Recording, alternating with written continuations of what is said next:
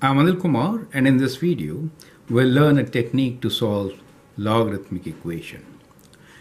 The question is, find the roots of each equation. Roots is find the value of x, right? Solve the equations. So we have 4 practice questions for you.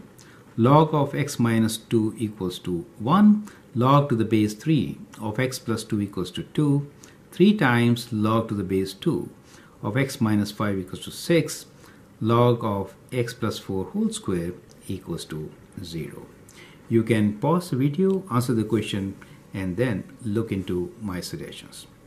Now the technique which I'm going to use to solve these logarithmic equations is to write them as exponential equations. So we'll write them as exponential, you can say equivalent, right? Now let's begin from the very first one. Log x minus 2 equals to 1. So if I don't write anything, what is the base? Base is 10, correct? So the base is 10.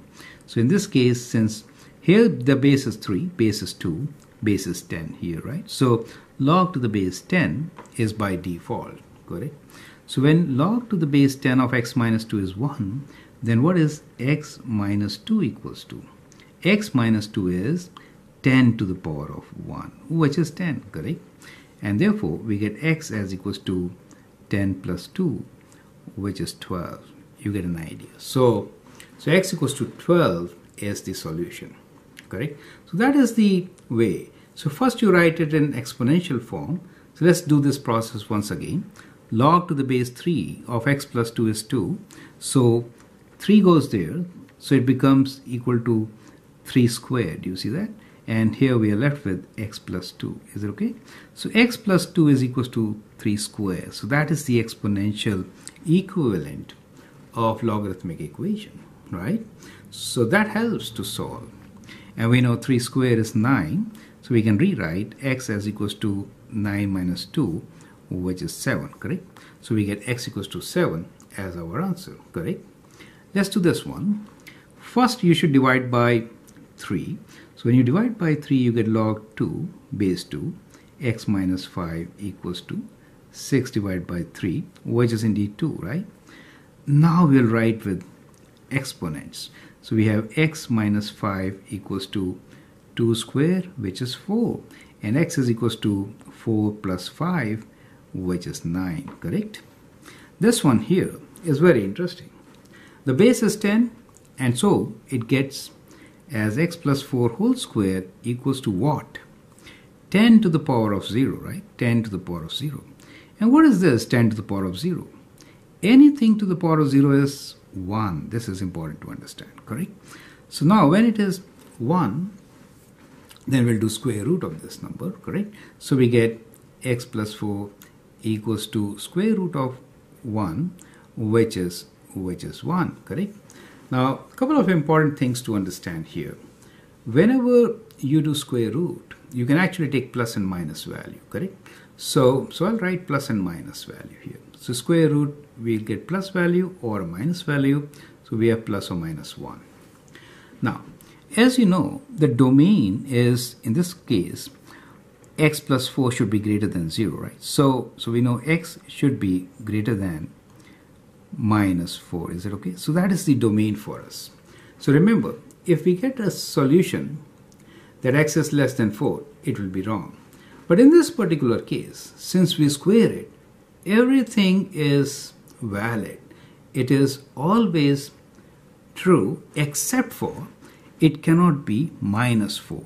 So in our case, x is not equal to minus 4 is the only restriction. Do you get it?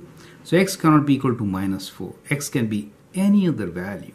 If I write minus 4 here, I get log of 0, which is undefined, right? That is why.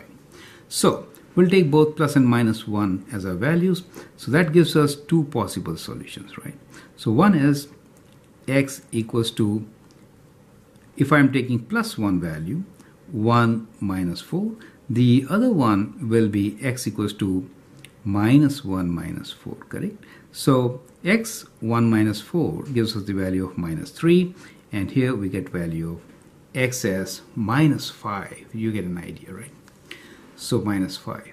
You can substitute these values here and check.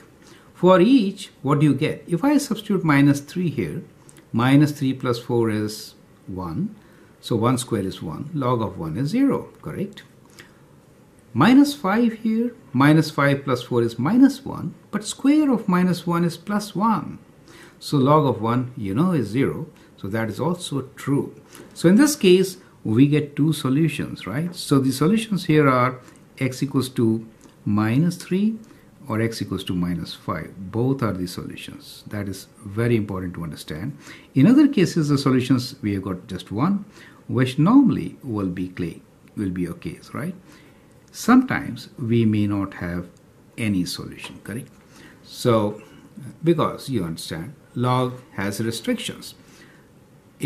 Log of non-negative, I should say, greater than 0 are the values which you can normally find, right? Here, we got two values since there was square here, right? So I hope that helps you to understand how to solve logarithmic equations in general. I'll provide you with links where we'll take up more examples with logarithmic equations and also change of base. I'm Anil Kumar. I hope that helps. Thank you and all the best.